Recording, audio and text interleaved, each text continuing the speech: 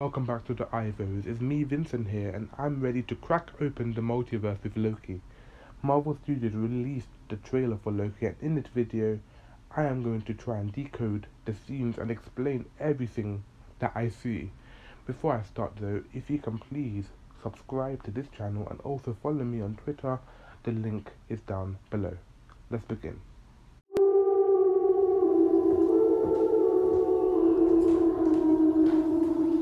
Hobie? Hello? We have a little bit of a situation we wanted to run by you. Mobius! Wow! Great to see you again! That's what's been happening. Wow! Time slipping. Wait, you know that? Yeah. You've seen that? Yeah. Can you fix that? No. It's impossible to time slip in the TVA. I know, but we just saw it happen. Yeah.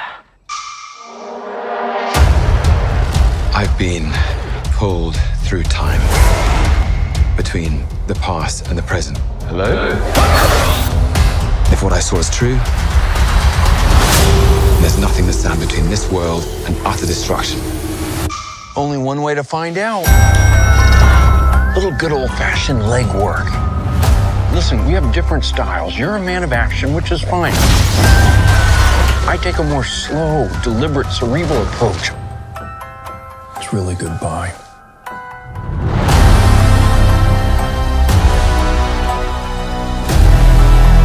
It's up to us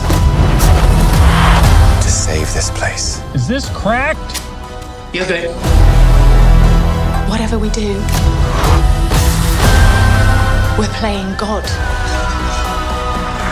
We are gods.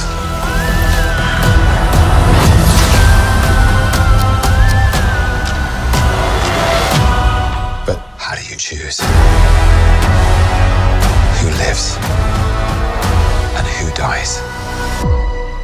Make the hard choice. It's him. You better run! War is on its way. Come on, you're the god of mischief.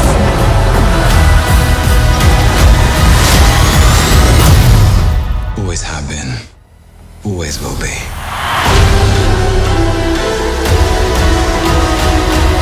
A little over the top, don't you think? I thought it was spot on.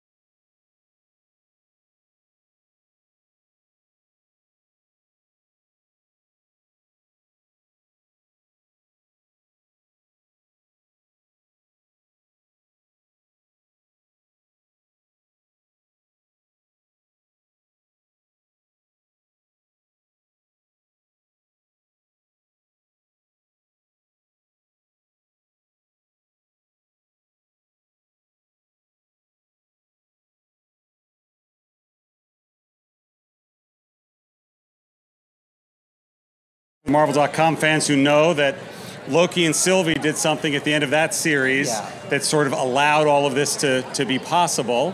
He Who Remains is gone, and that allowed a spell to go wrong in Spider-Man No Way Home, which leads to the entire multiverse going quite mad in this. So now the multiverse is cracked up, and if you listen to what Loki said in the trailer, he's being pulled through time. I've been pulled through time, between the past and the present. Hello? There was a source that stated that the TVA Loki is in the same TVA, just a different point in time. And if that is the case, then we can hope that the Mobius we're following, Hunter B-15, and the rest of the cast that we met in Season 1 will soon know who the actual God of Mischief is. We see Loki time slipping in different areas I like how time slipping looks in the MCU and there's similar vibes to Spider-Man into the Spider-Verse and across the Spider-Verse, where the Spider-Men that go to different universes, unless they have like technology, they're glitching because they're in the wrong universe.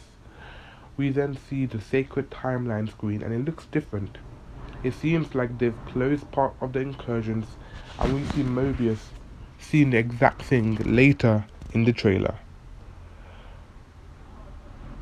We then see Loki using the pruning stick and reveals Kang.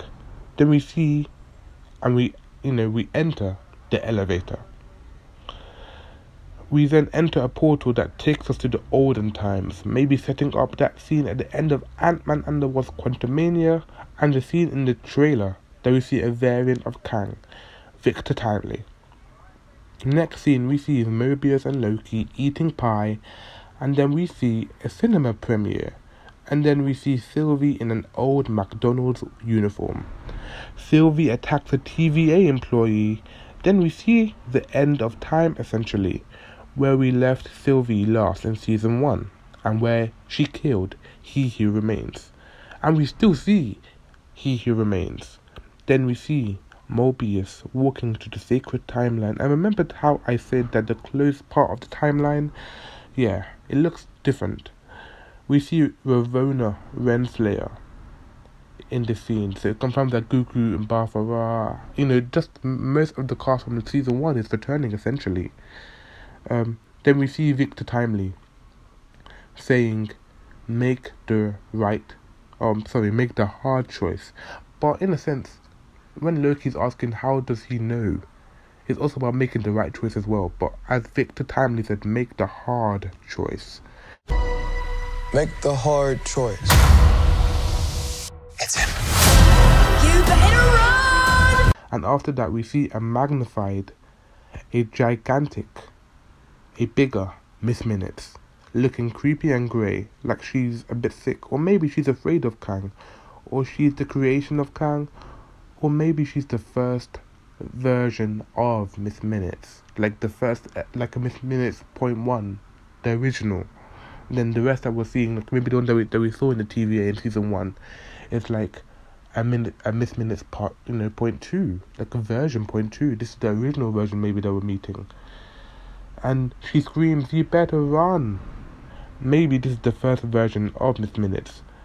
Then we end with some battle scenes with Loki, Sylvie and Mobius. Then we see Loki walking into the title card, as it changes. And it's very interesting. I like it. And it ends with Loki in a duplicated tuxedo suit with like 3 other Lokis. Again, they're all duplicated versions.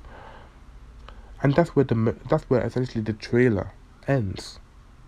I cannot wait for the series. And I know I've said I've not broken that I would break things down. I probably won't break anything down, but I'll probably speculate and put my own theories out there. But I cannot wait for the series to drop. And it's dropping on Disney+. I'm hyped for October 6th. But I want to hear from you. What is your thoughts on Loki Season 2's trailer? What do you think is the real villain?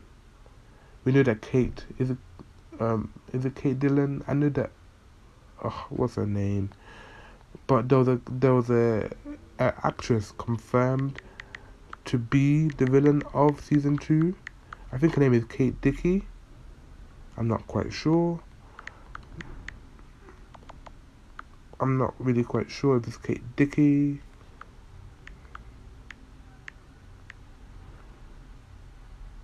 Yeah, okay, according to Deadline, Kate Dickey is joining the cast as the villain. So we've not seen her in this trailer.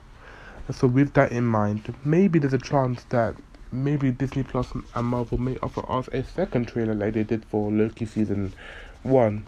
And it may show us this villain, or maybe they'll keep it close to the chest, like they did with the reveal of He Who Remains, and just put that presence of an unknown villain out there. In Season 1, the trailer didn't really confirm Kang until maybe like the theorists started speculating more as the episodes were releasing about Kang the Conqueror.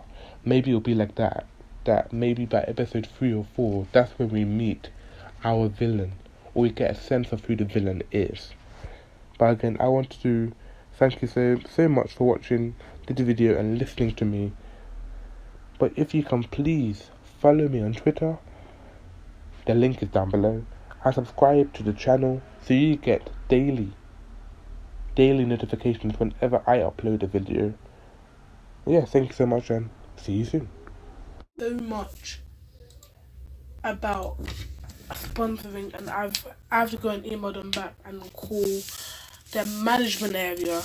They said I can keep on sponsoring them and all that if I'm able to email the management area and they confirm I can keep on sponsoring them, then that's even more sponsors that I'll be doing a Power Director.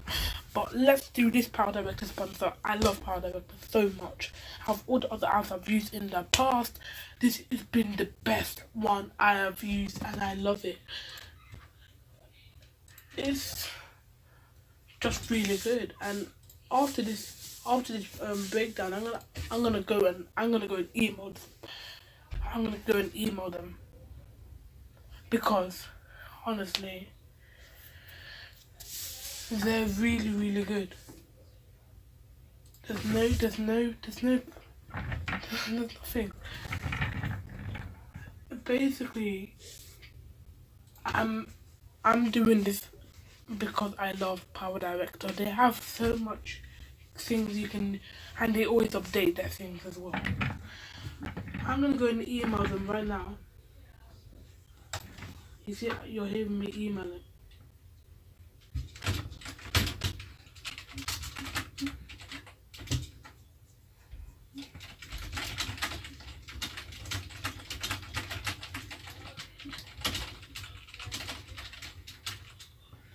Okay, I'm not gonna email them. I'm gonna go and see if I can do another way here.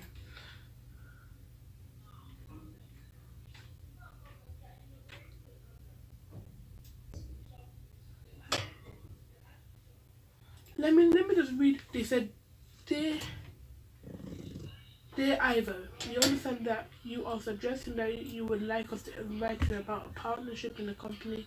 We are more than willing to assist you with your concern. With referring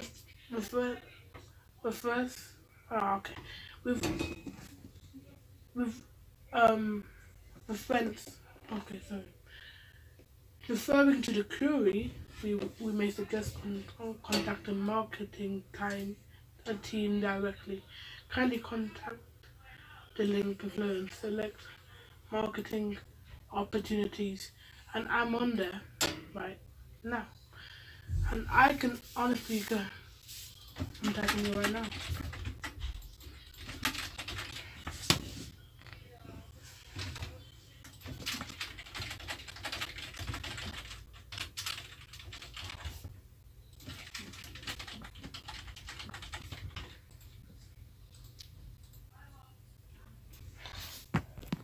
Okay, so I have just done the application and submitting it right now. But going back to my point, Power Director has got really good apps. Really, it's got more than just using it for videos. You can make photos, Power DB, face me. All of this Power Director by Cyberlink does this. A really good app. If I was you, I would, if you're starting to make like a memory video of maybe a year, you want to start doing something like to remember the years and your past and etc. You want to make like a memory of 2020, and by the end of it, you can just use all of that, connect it in one time. Just click.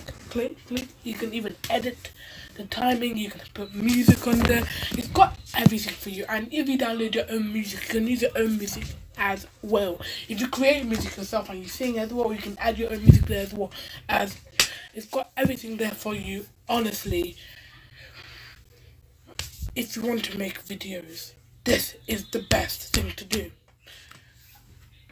And it goes back to the part of, if you want to make YouTube videos and you try something else and you're like, okay, yeah, I like it, I'm getting used to it, try Power Director in like a few days. You could be like, next video please, next, because it's really good. It's really persuasive of how it wants you to use things. It updates it on the weather, etc.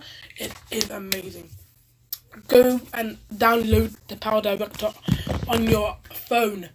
Sorry, I cannot put it on the link, but you can find it on the phone. It's Cyberlink Power Director. I'm going to say it again, Cyberlink Power Director. I'm going to tell you now, honestly, you have to pay for some extra things. Most of them are free. You can use them, honestly. It's a really good app. Not really that much money being used enough. And as I'm going to say again, most of it is free. Only like a little bit that you have to pay a bit. So again, download Cyberlink Power Director on your phone and start your YouTube videos or your memory videos or any type of videos today.